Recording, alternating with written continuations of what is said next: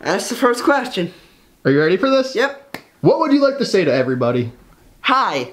It's been a while. I remember these days. What's it like to be back? Oh my. I definitely remember these days. So, for people who don't know, you were the first SBSK interview I ever filmed. Yes. What have you been up to the past 4 years? Living life. Getting a day older every day. I'm pretty much just a couch potato at this point.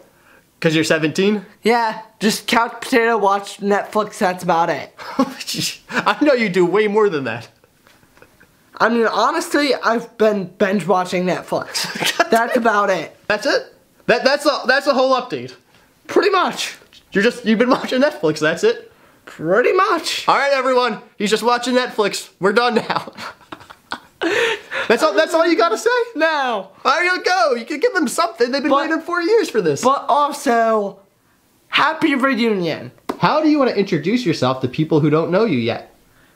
I'm Kevin. I have ACC, in which I don't have the middle part of my brain. How do people react when you tell them you're missing a part of your brain? They're like, there's no way you could survive. I'm like, obviously there is, because I'm sitting here today. Oh, yeah, and I got new glasses. They're looking spiffy. Which, if you guys don't recognize me... Oh, it's Kev! I'm here! What was it like for you when SBSK first started getting popular and you were sharing your thoughts and people were watching and listening and commenting? I was like, how are these people listening to me just blabber on for 5 minutes straight? I was your teacher for over 3 years. 3.5? I think it was 3.5 years. Why don't you share with the audience something that you know about me that nobody else knows? The fact he's a goofball on steroids. What does that mean? He's just a goofy person. What's your favorite thing to do? Talk about the weather. You falling asleep? Kind of. I got up at 8:30 this morning. Why do you like to talk about the weather?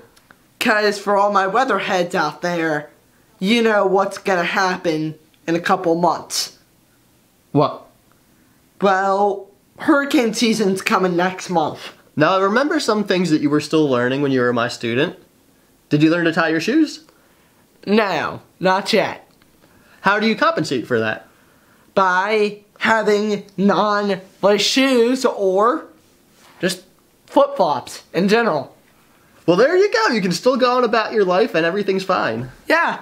Is it okay if we have a conversation about ACC for a little bit? Go ahead. What are some of the complications it causes? Short-term memory loss. Sometimes. You forget someone's name. Hyper. You're hyper all the time. But there's a good side to it as well. You think, oh, it's all gonna go downhill from here. But in my case, there's actually a good thing coming out of this. What are you most proud of yourself for? Well, the fact that I've grown to be this every day. How would you describe yourself today? Pretty much built the way I would want to be built. If somebody meets you for the first time and they don't know you have ACC, will they be able to tell? Probably not. They won't tell if I have ACC or not. Because it looks like I'm normal. A normal person that doesn't have any disabilities at all. But then they get to know me better and better and better. And then they start to figure, oh, he has ACC and all that. If somebody watching this interview meets you in person and wants to be your friend, how should they start that? Heck, I'll be their friend in a matter of a few seconds. Because, I mean, it's nice to know. And you know what we ought to do? At some point? What? Have a meeting, a Zoom meeting, with all of the people here. What's your favorite memory from your time as my student? Oh, that's easy. Me scaring the crap out of you with a snake. I still wake up. I still have nightmares about that. When I saw that rubber snake, I knew it was fake. There's no way. I was just embellishing for a laugh. Now. Tell the story to people who don't know it. I went in the prior day to this. Go find my snake in my closet. Was it a real snake? No, it was a rubber 6-foot snake. There's no way you would have broke a broom over its 2 brooms over its head if you knew it was fake. So you really think that I thought a snake was in the classroom? Yes, because there's no way you would have said, "Oh, you got me, Kevin, it's fake." Once you went to the bathroom, I was like, "Oh, here's my perfect time to coil it, sit back down, act like nothing happened. Put my backpack in the same way it was, nothing happened." You turn around, go sit in your seat again, look down, there's a snake. And then you go, pick the broom up, slap it over the head, break the broom over its head. 2 brooms, actually. I think the broom broke in half. Yes, it did. And honestly, I was laughing at this point so hard I fell out my chair. And then that was right after you got me with the gorilla suit, right? I mean, you got me with gorilla suit, and then revenge followed really quickly after. You know, people are gonna watch this and think, what was going on in that classroom? Yeah. Oh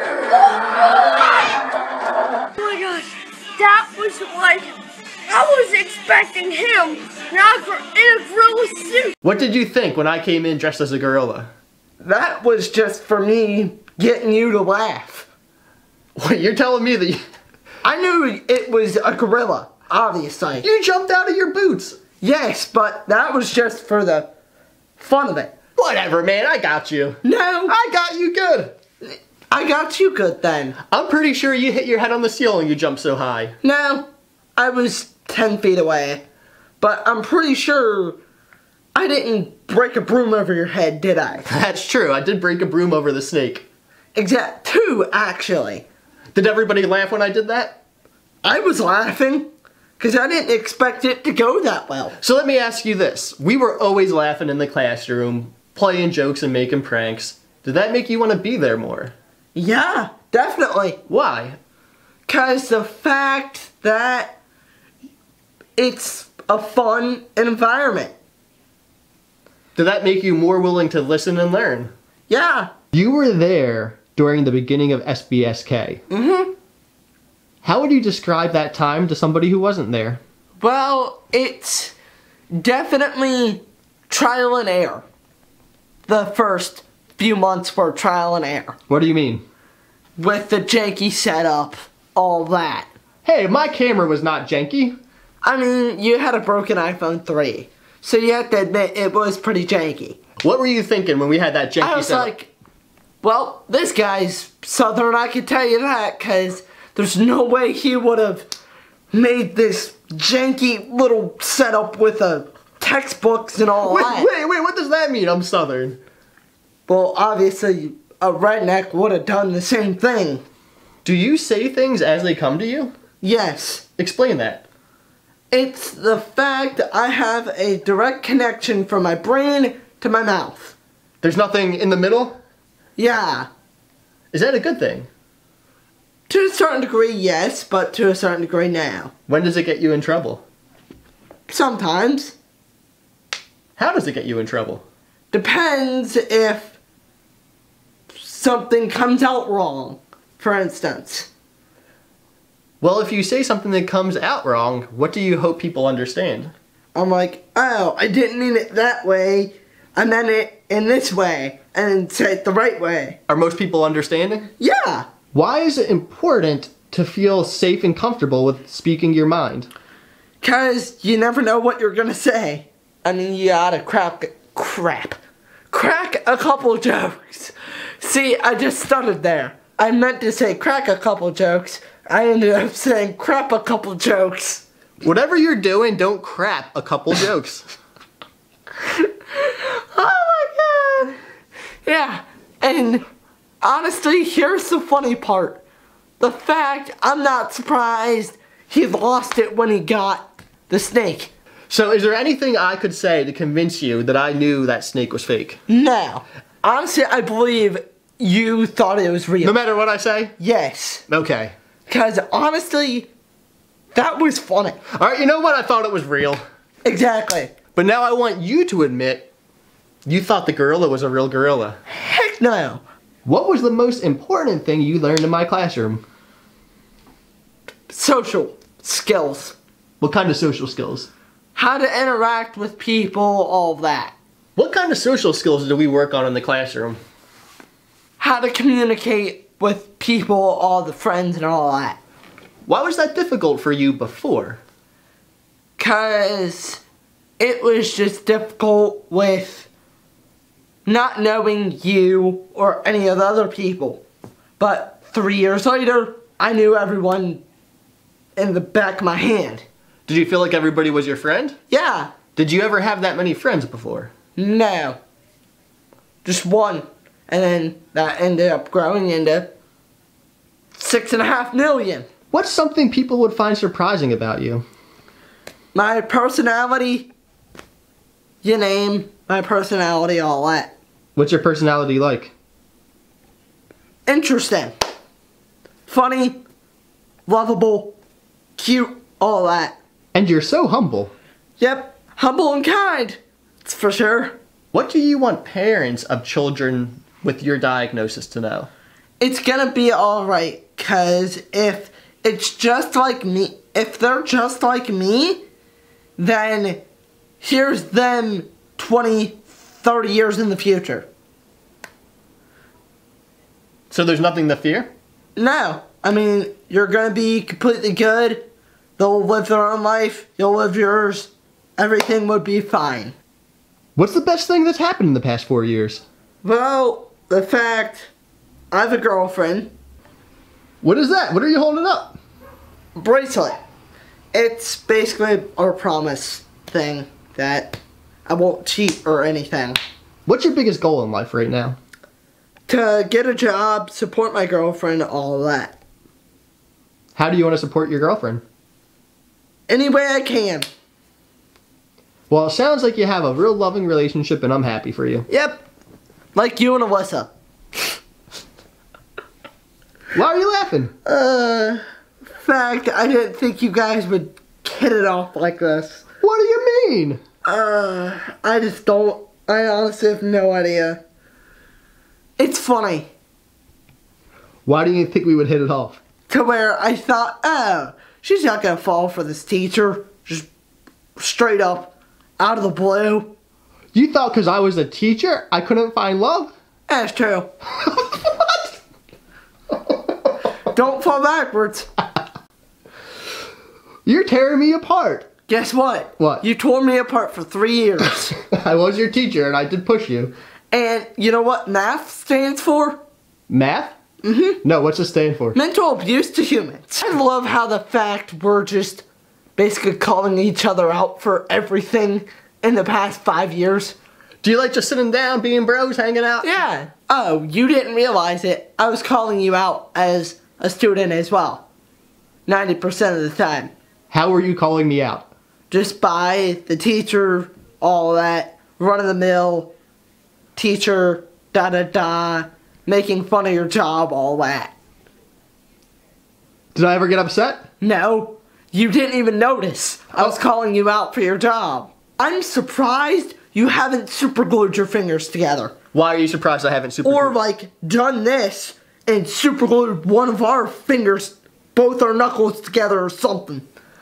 I think you're embellishing how clumsy I am. Well, we're all clumsy in some sort of way. I just gotta say, teachers can find love too. True, but not as well as the current student, ex-student of theirs. And that ex-student's me. I'm just chewing you out, aren't I? Before we end this interview, I'll wait till you're done yawning. Go ahead. Alright, thank you. Oh, Lord.